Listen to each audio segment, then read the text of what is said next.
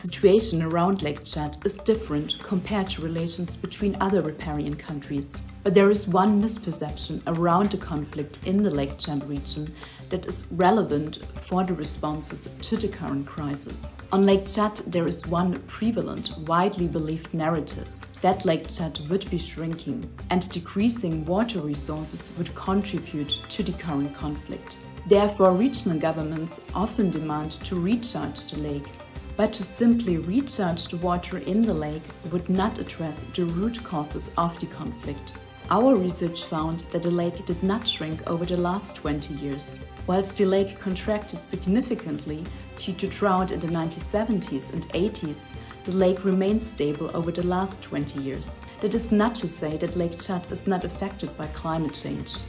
Quite the opposite. Climate change is having profound adverse impacts on the conflict around Lake Chad.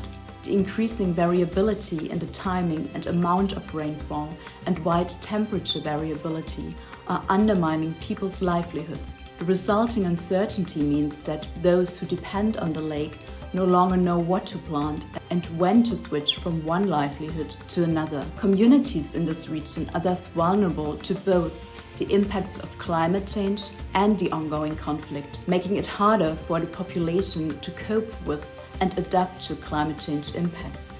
Meanwhile, climate change is aggravating the political and economic conditions that gave rise to the conflict in the first place, undermining efforts to break the conflict cycle. So we see that in the case of Lake Chad, the narrative of a shrinking lake is often used by regional governments as an explanation for the current conflict and also to distract from own failures and to promote supposedly easy technical fixtures instead of addressing the underlying causes of the conflict.